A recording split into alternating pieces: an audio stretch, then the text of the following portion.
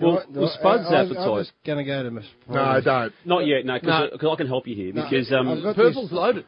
I've got Spud. I'll save it. Yeah, I might save it for We've got something else for Spud, but your appetite for your appetite, Spud, for needing to be in the media is pretty significant at the moment too, isn't it? I mean, you'll go anywhere to get your. You're going to the Garry's article and talk about yourself. And very selective now.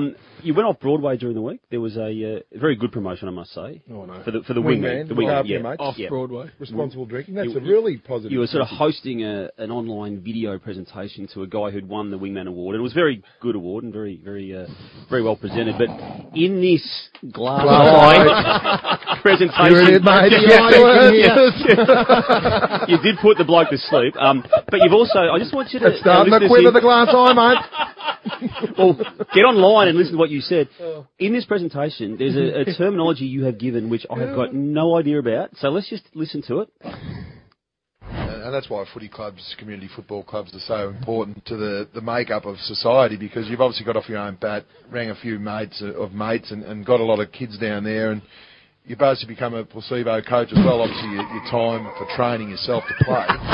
Now, I stuff too. I pressed pause on that and rewound it just to see and try and work out, did I hear what I thought I heard? So I played it again about 4 or 5 times, and Rosie's got it ready to go again. You basically become a placebo coach as well. Obviously, your time for training yourself to play. What is a placebo coach? It should have been interim. No, you got it. Should have been interim. But how do you get placebo and coach? No one has ever put the word placebo next to the word coach. No, I like this feedback. Because, or interim. That's the first mistake I've made this year. So, for the listeners out there, you got me. There's no argument on that one. Placebo, by the way, is a substance that has no therapeutic effect, used as a control in testing new drugs. Yeah, well, anyway.